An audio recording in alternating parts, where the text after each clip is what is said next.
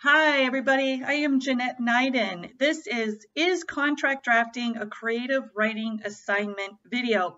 For those of you who have emailed me or responded in LinkedIn, thank you so much. We've had some really robust conversations in LinkedIn with respect to some of my other videos.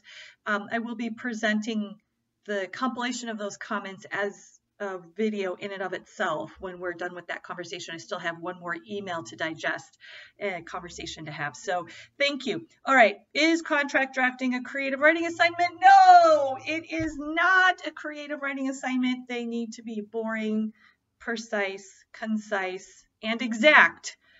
That is not creative writing. Okay, so why am I talking to you about this? Like, who cares? I care a lot. I'm personally very deeply emotionally invested in contract drafting, which is why my clients hire me, because I'm emotionally invested in their success. But aside from my irritation and annoyance, there are some really good reasons why we want to be super careful. So I want to talk about an example that happened with a client of mine.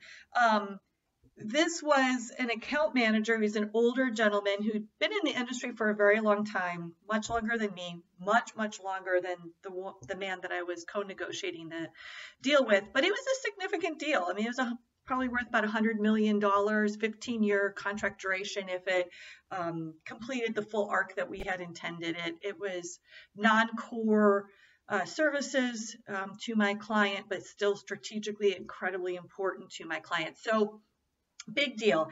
And when he got a chance to get into the contract, he liked to use different words that meant different things. And so that was a really big problem. So all of a sudden we get some contract changes back and the words were different. He didn't properly define the terms and he'd not even used the same of his own terms throughout the agreement. We had some discussions about indemnification around hazardous materials, which was an important thing. There were some chemicals that were brought on to the site in California, and if they spilled, what would happen? And we were trying to figure that out. And he wrote a very flowery paragraph as a result of our conversation, which only made things worse as it moved up the food chain, as my client was not in a position to be able to approve that quote unquote flowery language. And there was language that the gentleman inserted that conflicted with 4.5 and 20 in the general conditions and 18 in the special conditions and was not aligned to what was in the technical specifications. So there were problems with this idea that I can take these random thoughts from these negotiations and I just have license to start putting them into the contract. And so now that we've set out the problem, I want to establish the goal, which is all contract professionals' goal is to have an agreement that reflects the intention of the relationship, which is what this gentleman was sincerely trying to do. He was sincerely trying to reflect the intentions of the relationship. And simultaneously, our goal as contract professionals is that we have to have a document that is very clear, very precise, very exact. And that clarity and that precision, exactness, those things help when that contract has to be a referee for a dispute later on, which has happened many times because I've been doing this for such a long time. I've negotiated the agreement and then been called back in to have discussions around the interpretation of the language of the agreement many years later. And it's very important that you feel confident in the words that you use.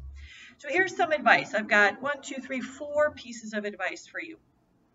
Pick a word, any word or a phrase, and stick with it, please. So one of the concerns that I had was the gentleman brought to our attention that we hadn't properly defined supplier-owned equipment, which was a really important piece of their service. They were going to be bringing equipment on that was their own.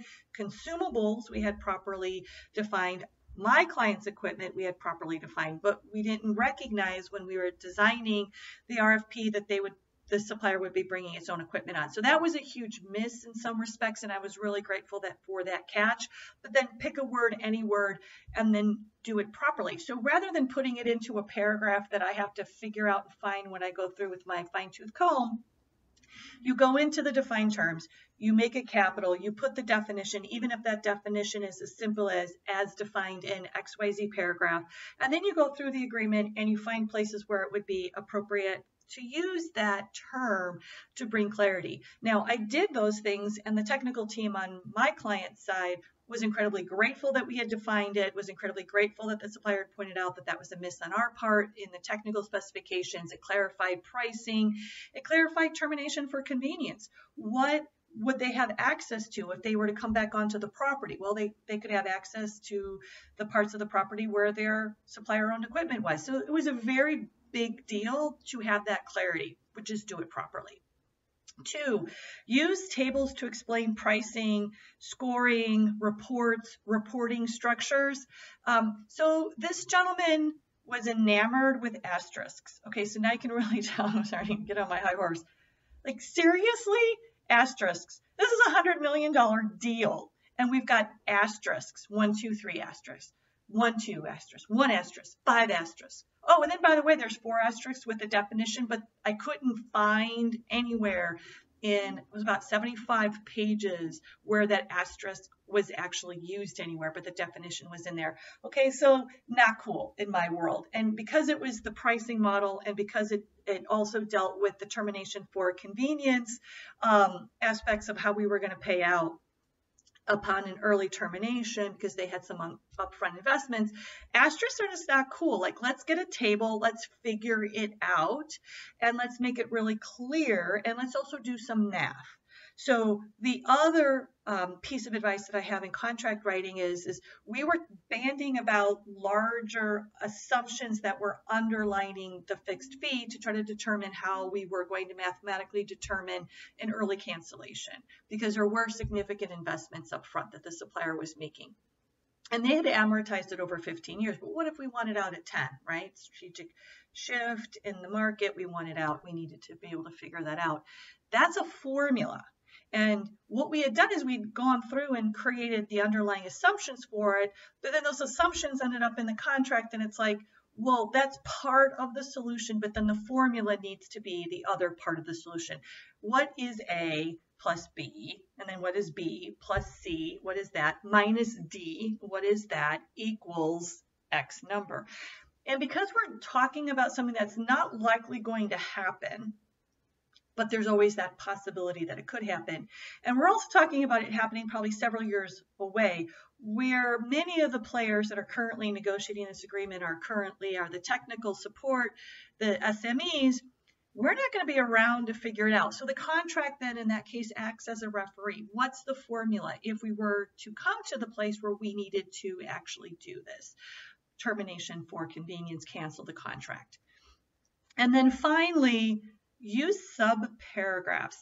This is also a call out to my legal colleagues.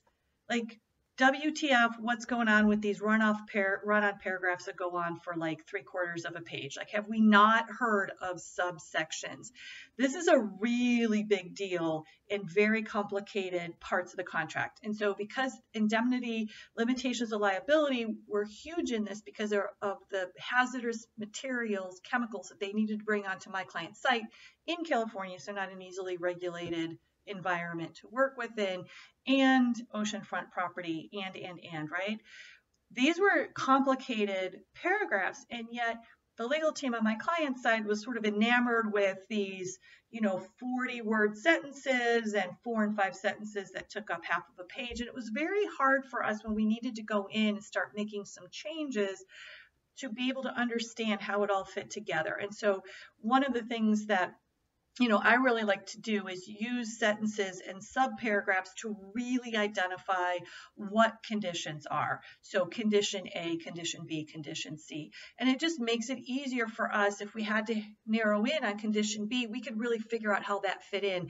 We were having a very difficult time doing it the way it was written because it was a big paragraph with a lot of words, and provided, however, that, and unless otherwise noted, and notwithstanding the foregoing and all the other stuff that members of my tribe do, not cool. Like, let's figure out a very simplified way to be able to communicate it that is still concise and precise and exacting, which is why, for those of you, I'm bringing in Melva Finnegan to talk about creating a controlled language or simplified English for an October continuing legal education here in Seattle. Check out this box here if you want to know more information. Okay, and I want to say, so those are my 4 pieces of advice, and a call out to the CH2M Hill contracting person dealt with about 2 years ago, because they did the opposite of this particular situation. And so I don't know who that person is. I never got a chance to actually speak to them. I just saw their edits, but I was incredibly impressed. It was a 3.5-page audit rights addendum to, I believe, the specific conditions of a particular contract. And it was a new exhibit. My client was not familiar with it.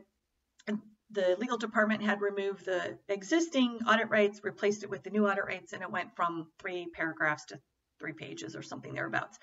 And CH2M Hill, their contracting team on the sales side, made about 6 or 7 strategic edits, a few deletions and a few insertions. And when I read it, they changed the intention of the document with very minimal scalpel-like precision. That's actually easier to cope with than random flowery language that the account manager in my more recent negotiation put into the indemnification for hazardous materials, which caused the big boss to call me and say, what are your remembrances of this? Because my colleague was on vacation and was unable to be reached. It was at the airport or something. And so he called me because he's got the other big cheese from the supplier on the phone, and neither of them can understand what that language is. Everyone understood what CHML2 was doing with the audit rights. And as it turned out, the legal department agreed with many of their edits. I think like 6 out of the 7 or 5 out of the 6.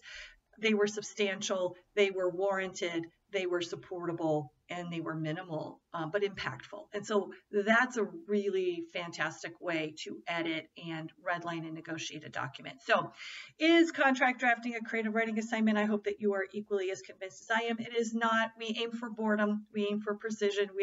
We aim for exactness. We aim for completeness. And the contract is a referee when a dispute arises or a misunderstanding or a need for clarification arises. So with that, let me know what you think. Email me. Find me on LinkedIn. I'm happy to work with you if you'd like me to come in and help you negotiate a deal or you'd like any training. Take care.